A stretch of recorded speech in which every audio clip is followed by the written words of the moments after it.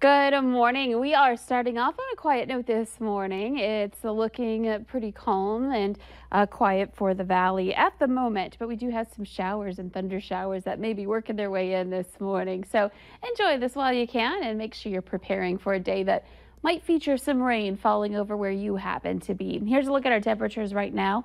We're in the 50s and 60s for most of us. One spot where we are the exception is Bemidji at 49 degrees. Elsewhere, we're looking at 64 degrees in Fargo, nice and mild, and 61 in Grand Forks. 50s up in northwest Minnesota, and Valley City and Gwinn are both at 63 degrees. The air is calm in some spots. In Fergus Falls, we have a gust to 17 miles per hour, and wind again today will be on the average out of the southerly direction here today, and we're seeing most of our wind speeds right now coming out of the southeast. Look at our visibility. Yesterday, of course, was a tough day for a lot of people to start with the fog. Now we've got visibility reports down to 1.25 miles in Bemidji, but most of us looking pretty good. That's the place where the temperatures dropped enough. We're getting close to that dew point, and that's allowing some of that water vapor to condense into some fog.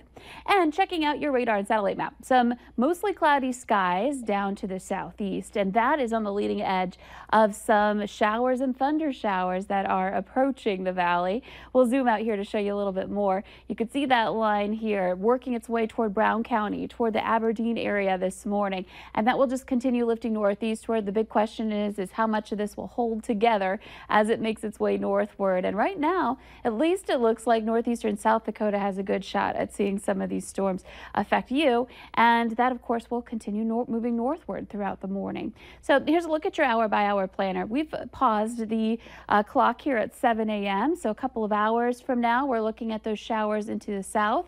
Notice how there's still some rain. There's maybe even a thunder rumble or two, but for the most part, these aren't looking really impressive on our future radar here. Now looking ahead toward the noon hour, another little line tries to get going. Temperatures warming well into the 70s at that point. We've also got that wind picking up out of the southeast, gusting to 20 miles per hour in Fargo.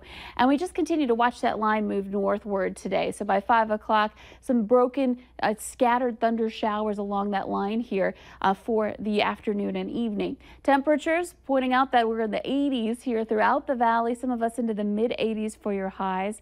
And again, that southeast wind feeding in that moisture for this, that warmer air too for the valley. Heading into the evening, we'll still see that chance for a few of these showers and thunder showers to continue, and one or two of them may become severe. We're looking at hail being a problem and damaging wind gusts too with some of these storms that get strong enough to produce that.